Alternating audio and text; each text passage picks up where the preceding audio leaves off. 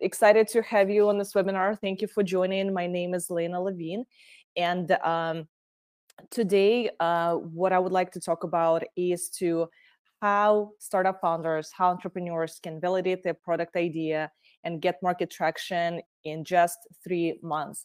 So, and before we jump into the topic, I wanted to give you a quick background of the reason why I'm doing this. I have put together a series of the webinars with my colleagues and other experts in the industry, and today I'm kicking off the series with my webinar. And the purpose of the series is to help entrepreneurs to avoid common mistakes that startup founders keep making over and over again. I've been in business for over 8 years, and I've been in the industry, in the tech industry, for over 15 years now, and spoke with hundreds of startup founders. And just it's been really really killing me to see entrepreneurs making the same mistakes that lead them to wasting time and money and resources, and keep rebuilding their products over and over again, investing tens of thousands or hundreds of thousands of dollars into the products, and then keep redoing them without seeing any results, and wasting years of their time, where they could be already successfully selling their product, and then they still trying to figure out how to build it, right? So that's where the idea for this series came to mind. And we put together the list of webinars that will cover process of building SaaS products, launching startups, scaling startups, making sales, finding clients. So pretty much how to take it from zero to launch. And these are the bi-weekly series that will be walking entrepreneurs through that step-by-step process. So, and today we are kicking off with a topic on, for those entrepreneurs that either just starting working on the idea and don't have an MVP ready, or even if you're already working on MVP and looking to get it done correctly, or looking for, learn the right process. This is a great topic for you to hear. So, and so let's jump in. So one story that I wanted to share with you today is a company that we worked with called Transparency Registry. It's a startup in a fintech niche, the blockchain-based startup. They've been building a very complex web application, and the problem that they ran into is that they were running out of cash. They didn't have a completed MVP because the primary focus of the development was on the back end and the blockchain technology, and they literally were running out of cash. They still had nothing to show to the investors because all the development was on the back end, and it's if you're familiar with the terminology, it's usually the logic behind the scenes, so there's not much visuals to show to users or investors. So they needed help with raising money, and that's where we came into play. We helped them to put together an interactive design prototype to present their product idea in a visual, comprehensive way that even investors that were not familiar with the industry very well or the problem were able to easily understand how the startup is solving problem. And they were able, so Transparency Registry was able to raise $1.2 million in seed round in 9 months, and they were able to extend their project runway. They hired 5 more people to their team and continue building a startup. So, and today I will cover the process of how we help them to get that, traction, help them to validate their product idea, and help them to, secure investment with, with an interactive prototype. So, and yeah, here's a quick screenshot of their Crunchbase account. So, a few fun facts that I wanted to share with you is there is and that's market data provided by Nielsen Norman Group, showing that on average companies that invest in the quality UX UI design get on average 135% ROI on the investment.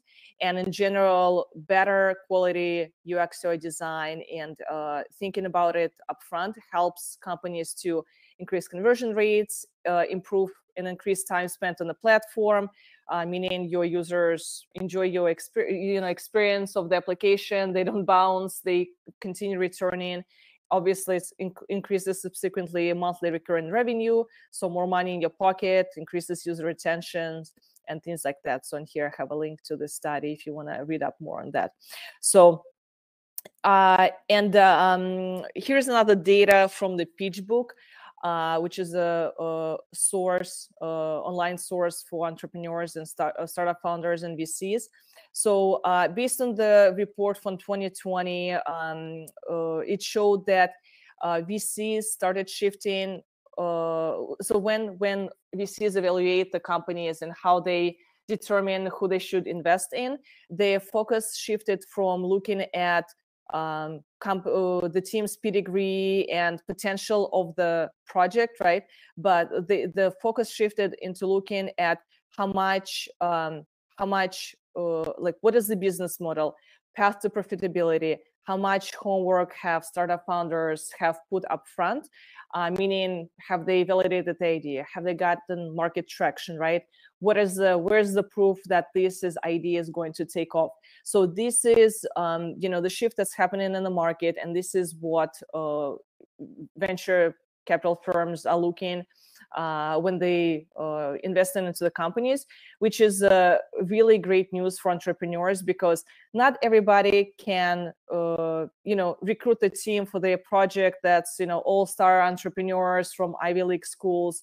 But what all of us can do is to put in work, right? Do our homework, do the research, really put in your time spent, you invest in your time into the project to make sure that you set up correctly from the start, and reducing risk both for yourself, for the investors, as you continue investing into the product development, software development, and increasing your chances of growing your sales quickly once the product launches, because you are would be able to find the customers even before you complete your MVP. So, and this is what we're going to talk about in a little bit. So, in the process that we will cover today, who it is for, right? Who is it works best for? So it's perfect for non-technical startup founders who are looking to raise their first seed round, finally take a breath and get a good night's sleep, right? You want to finally, take a break and focus on scaling your business. For people that already did their homework, put the elbow grease, and now looking how to put the idea and take the idea in front of the customers. If you have already tried potentially, building a product, it didn't work, so you suspect that there is a better way to validate your product market fit before you invest tens or hundreds of thousands of dollars into web and mobile app development, right? Because the further you go into the software development process, the more expensive it becomes, right? So before you invest your own money or your friends and family money, you want to be confident that that your idea will be scalable, and you of course you want to succeed, right? So potentially you already invested into the product in MVP, and again it didn't get any traction. So now you're looking to go back to the step one and figure out what you did wrong. So this is there will be a lot of helpful information for you. Also, if you hate wasting money, if you want to get it done correctly from the beginning, this is my personal mantra, right? If you want to do it right, do it. If you want to do something, do it right from the start. So so if you're serious about your product idea and you want to do it right from the start, you're in the right place. And who this is not for. It's not for people that looking for magic bullet of making millions of dollars with their product, or become an overnight success. Even though it is a work in process that's been tested by the market, by many successful companies, by us working with the clients, it still takes time and effort to to follow this process. So you still need to put in work. Otherwise, you're not going to get the results.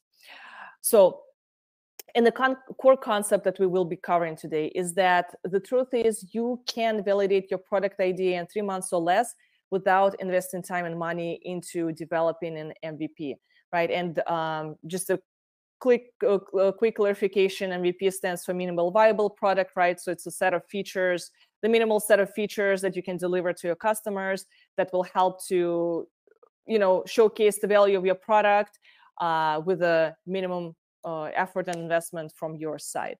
So you can validate your product idea even before you develop an MVP. And if you have been reading the lean startup model, or I would say the few years ago, maybe like 5-10 years ago, the huge trend was to ship something as quick as possible. And that's what, and by shipping, I mean, building something real quick, just getting it out of the door, and only at that point starting to validate your idea, which is, as the practice shows, is not the best way to launch the startups, because that's, again, one of the reasons those companies kept redoing their products over and over again, because they didn't follow the order of the steps in the right sequence. So, and again, unfortunately, most entrepreneurs are not aware of this process because the market is flooded with information. If you're not living and breathing entrepreneurships, building startups and products, it's hard to find the right approach to do things, and also it's hard to figure out the approach that offers the best balance between cost and quality. So before we jump into talking about the process, I wanted to share with you a little bit about myself, right? Why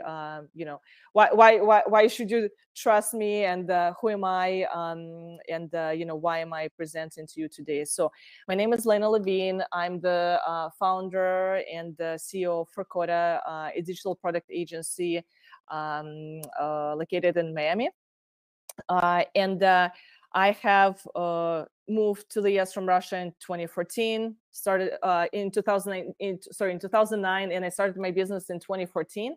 And over the years, we have worked with national brands, startups, banks, universities, you name it, learn the best practices from national level brands and projects like Shake Shack, Oral-B, other New York-based agencies. And we over the last several years in business, as I mentioned, I came across a ton of founders that got burned by following wrong processes, trusting wrong companies and specialists.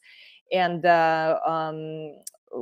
but we were able to help dozens and hundreds of companies to design better products and raise funding without building MVP, and help founders increase main KPIs for the companies that they were focusing on. So I also have been a speaker at a variety of the events. I gave a presentation at TEDx Youth at Buffalo, been featured in a different publications talking about entrepreneurship, startups, women in a tech space, and again, here are the few clients that we worked with over the years. So, today, the blueprint method that we're going to cover, right, is how you can validate your SaaS product idea in 3 months or less without building an MVP. So the old way of presenting or building and launching products looks like this. So entrepreneurs would start by identifying their problem, idea, solution, and maybe defining a problem, doing a little bit of the customer research, a lot of times not doing the customer research at all. I've seen startup founders just building products based on their own assumptions and keeping their ideas super secret because they thought people will steal it. And people would skip the doing in-depth research and jump into designing application, building an MVP, and only once the MVP is ready, they will start soliciting customer feedback, try to get sales, then pitch the investors, and then raise $1 million. So what happens here if we don't get these 3 steps correctly, and by the time, if we solicit customer feedback too late in the process, what might happen here, we risk building something that customers do not want. And I've seen it happening too many times, especially when companies building complex products in the fintech space, healthcare space, really it applies to any niche industry. And what happens when companies launch the products that do not resonate with customers, they have a terrible time closing sales, because now they build something that doesn't resonate with customers, and now they're trying to sell something or find the customers that fit within their solutions, right?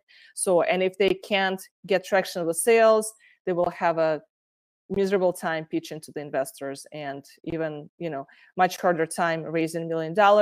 So now they have to go back and figure out what step they went wrong.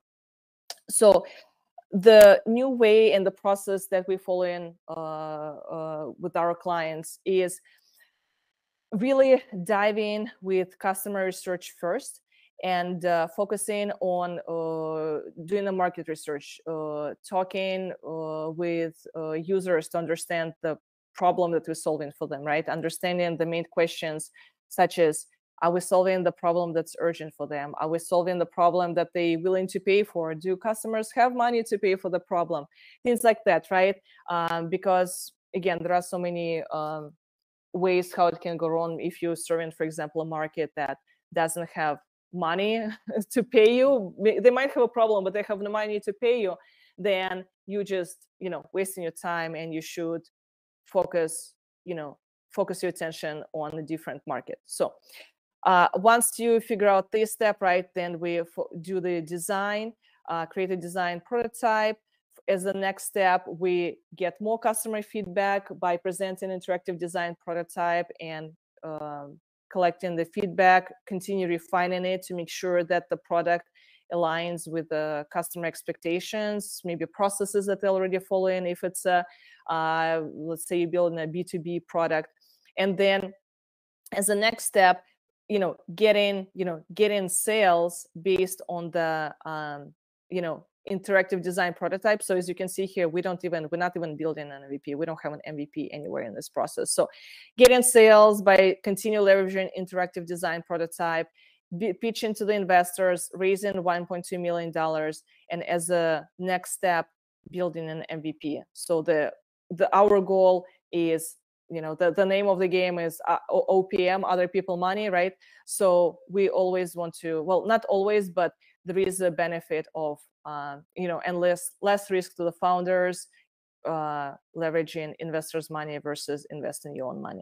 So let's take a quick look at this process step by step, and how it works, right? So again, so as a step one, validating, doing the market research to validate the idea and get the problem solution, right? So as I mentioned, the old way was building products just based on the founder assumptions or their market knowledge, and it led to a hard time finding the product market fit, and finding it also, without being very specific, it was very tough to find the right problem to solve, because again, based on assumptions, it's hard to sometimes founders get lucky and they really identify the right problem, but a lot of times they risk solving a problem that nobody, it's not a high priority problem. So the new way is to go heavy on the user research, flood your brain with customer data without writing one line of code, combine customer data with your own knowledge to find the right solution to the problem. As a new result, it allows to clearly understand target audience needs and expectations, and create the design and product that resonates with customers and leads to higher sales. And subsequently, you would spend less time and money on the development and making changes down the line, and help you to close more sales down the road. So here are some examples of the user persona profiles. So I also have a few questions here, but we can leave them to the end. This is more like FAQ questions that we can take a look at if we have some time left. So, typically, yeah, for the user interviews, you want to talk to at least 5 to 10 people in each of your target user groups. So once you collect the data from your from the user interviews, right? And for user interviews, you can leverage your personal network. You can even reach out to people on LinkedIn and or in different LinkedIn groups, your network, Slack channels, and schedule those interviews. And you can compensate people for their time by maybe offering them gift card. Some people just can do it because they want to help out. Another option you can do is to offer them like put together your findings and report and say, after we conduct the study, we will share the findings in the report format with you, because some people also value getting the market report as well. So that can be another way to incentivize people. So once you interview the potential customers, you want to take that knowledge and start working on the design of your product and create an interactive design prototype. And then in the past, the old way of people, whenever they present their product idea to their potential customers, they might use something like a PowerPoint presentation. Maybe they're not even presenting anything. They just explaining the idea on the napkin sketch. And the challenge with that is that if you're not well, first of all, we're all visual creatures, right? And the idea that you might have in your head, the vision that you might have in your head, you might envision it in one way, but the person who you pitch an idea to might envision it differently.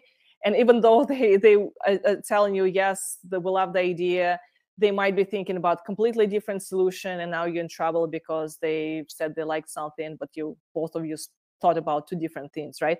So that's why it's very important to, when you explaining your idea to potential customers, is to present it in the clear visual format that reduces the amount of miscommunication to zero. And the best way to do it is by creating interactive design prototype that looks and acts like a finished product. But the difference is that it's a design file. So what interactive design prototype is, it's just a bunch of design files interconnected together with buttons having different states as you hover. Like, here's an example. I have a little GIF image, right? As we hover on something, the state of elements changes, but really it's just the different design overlays, design files connected with each other. So even though it might look like a finished functional product, in reality, it is just a clickable design prototype. But when you are presenting the design prototype to potential customers on a Zoom or in front of them in person, right, or to the investors, an uneducated user will not be able to tell the difference between, finished product and just the design prototype. And you don't even have to specify to them that that's what they're looking for. You can just say, hey, this is this is what we're working on, and you can skip the details, right? So, and the benefits of this step in leveraging interactive designs prototypes is higher quality of MVP that resonates with the target audience. Also faster and cheaper. It allows you to make changes based on customer feedback faster and cheaper. So as I mentioned earlier, the further we go in this process, in the product development process, the more expensive it becomes to make changes. So on the idea phase, right, we can just discuss it and we can change things on the fly. In a design prototype, right now we have to change the file, the design files, make the edits, but it's still pretty quick. But then once you go into the software development phase, the cost of making changes can go up 5 to 10 times compared to the design phase. So that's another reason why you want to refine, add those final touches, refine your idea during the design phase, because it will save you a ton of time and money down the line. So even though you have to invest a little bit more upfront, but it will save you more money in the end.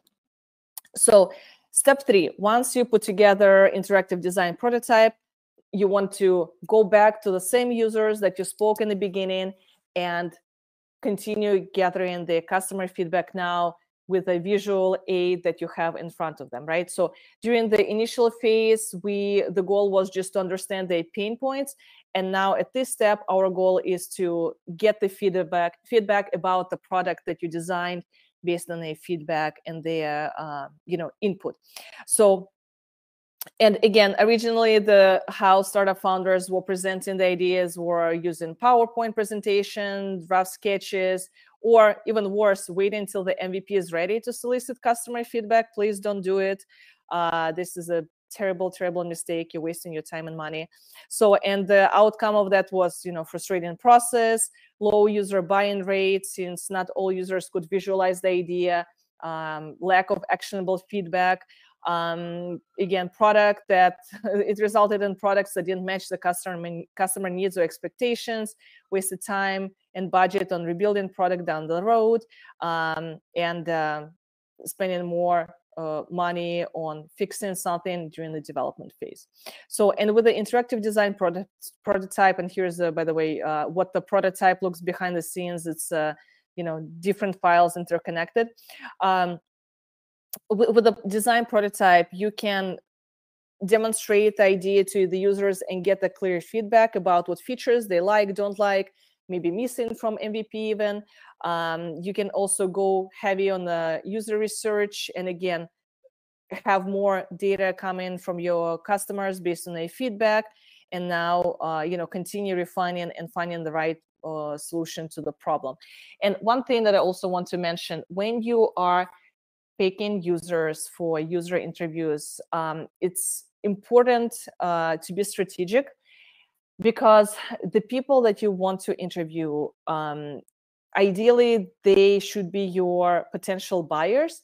And the people that you want to talk to should be people that already try to solve the problem in the past. The problem that you're trying to solve, like ideally you want to talk to people that also tried to solve it but failed. Maybe they try to create the solution using or like leveraging existing tools on the market, right? Maybe they try to connect a bunch of Google spreadsheets using Zapier tools with, I don't know, Slack bots and WordPress website, but it failed because it was too clunky and, they hated it, or they didn't have enough resources in house to put together, right? Or maybe they had resources in house and tried to build it internally, but they didn't have enough knowledge how to do it. So it's also failed, right? So if you can connect with those people that understand that they have a problem, try to solve that problem, they will be your ideal customers that you can close the fastest, because now, as you're also taking them through this process of getting their feedback, now they become invested in your solution. Now they become a part of that solution, right? You're building a solution. So by the time you have your product launched, those people will be first in line to hand you money and become your potential customers. So when it comes to interviewing people, it's very important to be strategic about it. So, and in terms of user testing sessions, when you gather feedback about your interactive design prototype, the fastest way to do it is via Zoom call and doing a screen share. And what you can do, you can share the interactive design prototype with with the person you're interviewing. And usually for design prototypes, we use a design tool called Figma. It's very popular. So you can send them a link to the prototype. And as they navigate the design prototype, right, you can give users simple tasks saying, hey, can you maybe go and how would you create an account here? How would you complete this task? Can you take a look at this page and just, let me know what you see on this page, and ask them to talk it out loud so you can understand what their thought process is, and also observe how they navigate in the page. And at the same time, just, ask them the question and shut up. Don't say anything. Don't influence their the decision making process, because you just want to observe and see how first time user, how they navigate the system, because that will be that's where you would be able to see any issues or maybe friction areas that users find confusing, right? And then they might also provide you with additional feedback about what they would like to see in the tool. So, and yeah, hopefully you don't have to watch them in extreme agony if they as they struggle to figure it out. So if you designed it correctly, and if you're working with a great design team, it should be everything should be pretty intuitive and pretty smooth for the users. So and so once you conduct those user testing sessions, you want to go back to the designer, or if you're doing it yourself, and refine the design prototype based on the feedback. And again, the old way, the how startups were doing it in the past, is making changes directly in the MVP after they already fully developed it. And as I mentioned it, right, that increases your expenses by 5-10 times. And it also takes longer time to make changes in in the source code. So now if we're making those changes and refinements in the design prototype, so you can make the changes after each interview. You at the end you get a higher quality of MVP, reducing costs of making changes, and happier customers and investors. So, and let's see. So yeah, once you feel like you're comfortable with your design prototype and you feel like it's in a place where you want it to be, your next step is to go and get pre-sales. So this is where the secret sauce of this process, right? Again, you want to start selling before you build something. And again, the old way is start selling only after MVP was developed. So now you might spend 6 to 12 months building an MVP, and you don't even know if it's resonating with your target audience or not, right? And now you're trying to sell it, and people are like, what is this? I didn't, that's not what I expected.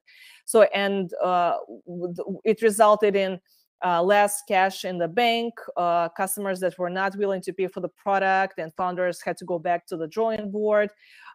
If you wait too long to start selling, your competitors might beat you to it, which is, happens quite often, especially if you're in a very fast-paced market. For example, like that's what's happening in the Web3 space right now, right? There are a lot of startups building products and launching very quickly, and the investors have reduce, as originally you had to in the startup world you had to submit 5 years of financial projections when you're raising money, right? So now investors asking for only 2 years of projections, and asking what you can deliver in 2 years, because 5 years in crypto space is an eternity, right? So things are moving very, very quickly. So yeah, also another challenge that you should keep in mind: if your sales cycle, or if you're building a product that has a long sales cycle, for example, you're selling to banks, right? The sales cycle might be a year. So you're losing valuable time, and your startup can run out of cash. But if you start selling by leveraging interactive design prototype, you could be selling as quickly as I would say actually not weeks, but 2-3 months. That while you're building your MVP, your sales process already started, right? So by the time you finish MVP, you can onboard those customers and start getting money into the bank. So, and the advantages of this process is more cash in the bank, longer runway, established customer base once the product is live, more sales, helps you to avoid team complexity, get paying customers within a few months, getting tractions, and happy investors. And also this will help you if you, as we talked about, if you get in traction, if you get in pre-sales, this will help you raise funding for your product down the line. So if you're planning to raise the money. So, and the step 6, again, before we build MVP, if you if you don't have money to fund it yourself, or you're looking to reduce your own risk, right, and leverage investor money, you can again leverage design prototype and the traction of pre-sales that you got. And pre-sales also can be it doesn't have to be, if you can get money in the bank where people swipe their credit card and say, yes, I want to be, your first beta user, here's my credit card, boom, I'll be the first one to use it. That's amazing. Not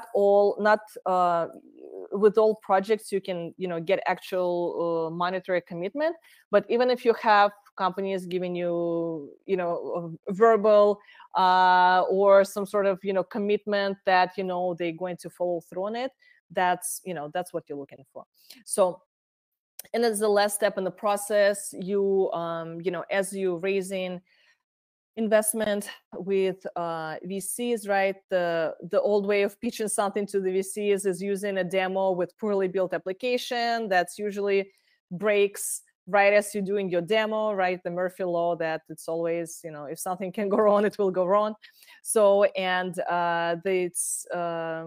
old result is extra stress that might affect your pitch performance.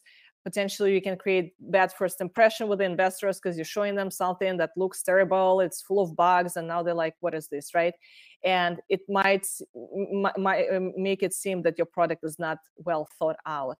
So, but if you're leveraging, if you come into the investors with interactive design prototype, you already have the traction from the market saying, "Yes, we want this yesterday. Give us this application." It creates a much better first impression with investors. The investors also, again, they can click around design prototype with the intuitive user interface, adds more confidence in your approach to the business with the investors, right? Because they see you already did your homework, you know what you're doing. You can also, if you get those pre-sales, you can again impress your investors, increase your evaluation. That's the end result of this. And it also makes it easier for the investors to give money to you because they already know where those money will be going to, which is building out the platform and scaling sales. So and it reduces it reduces uncertainty for investors and increases your chances of closing bigger investment rounds much faster. So that's the last step of the process before you how you can validate your idea before you build an MVP. And so if you're wondering how much money you can raise with with this process, really as much money as you need to reach profitability. The average seed round, the size of seed round is $1 million based to PitchBook. And but really, whatever round you need to raise, you can, ask for that or, pitch for that round following this approach. So, and let's see. 10. So yeah, and just to summarize the process, to summarize the steps of this process is: step 1, you need to do the proper customer market research, conduct the interviews, take a look at your competitors. Based on the data, design an interactive UX UI prototype, and then leverage this prototype to get customer feedback on the application design, continue refining this design and make the edits to the prototype to make sure that you polishing it up and making it in line with the client expectations. Next step, start pre-selling or selling pre-selling, getting customer commitment. And then as a step 6, you can pitch the investors and raise up to or at least or around 1.2 million in funding in 9 months or less without investing in the development of the application. So that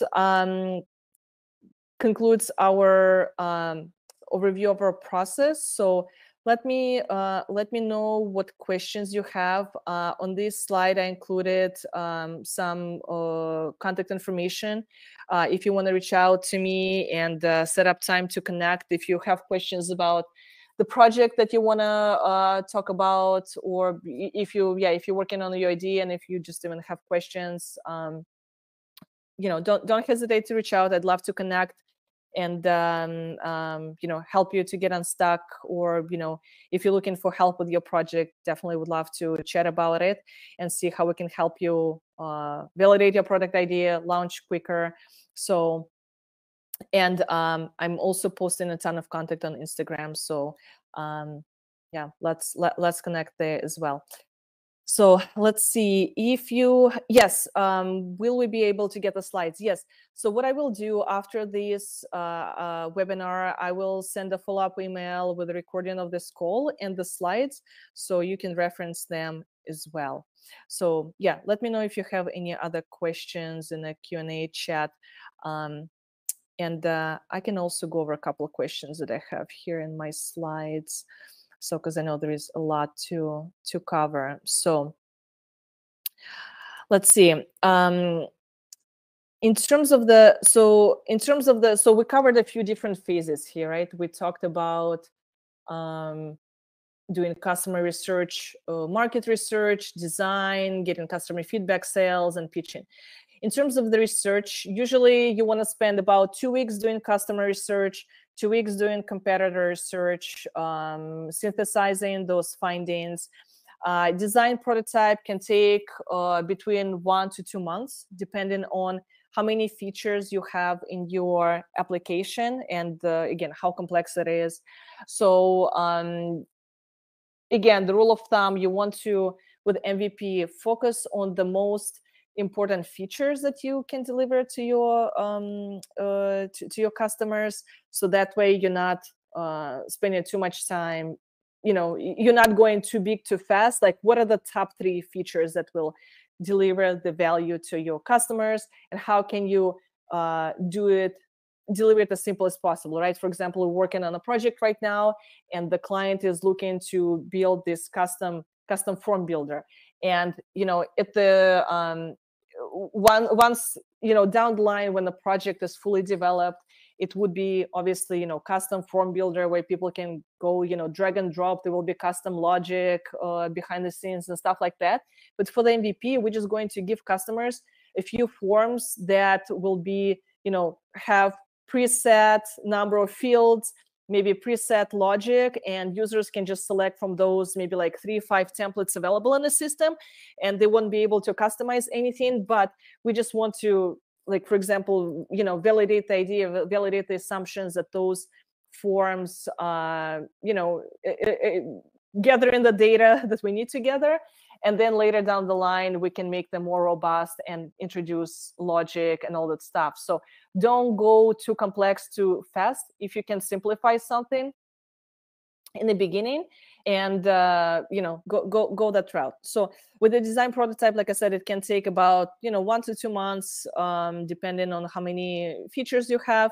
Gathering customer feedback so we normally gather, we break the design process into the 2-week sprints, and after each sprint we schedule user interviews, so that way we can validate that piece of the design that we delivered quickly, and then add that feedback to the prototype.